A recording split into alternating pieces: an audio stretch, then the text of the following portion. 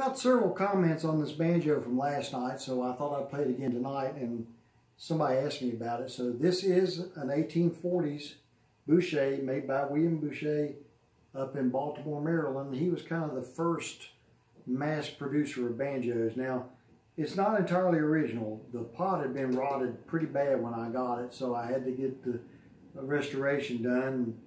All the hardware is original and the sound's original. So do a little bit of wind downtown.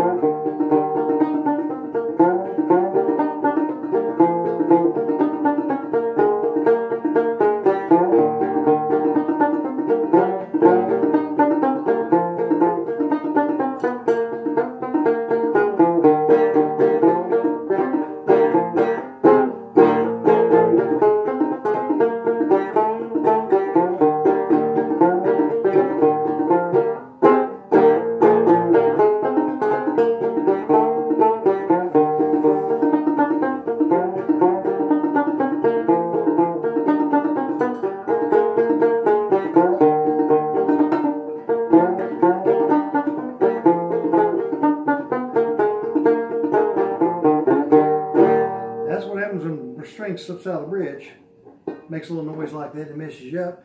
And just to show you all, the bridge is really crucial to the sound of these. So hear this. So if I move the bridge back where it would be on a modern banjo, a lot different sound. It needs to be about the middle of the head.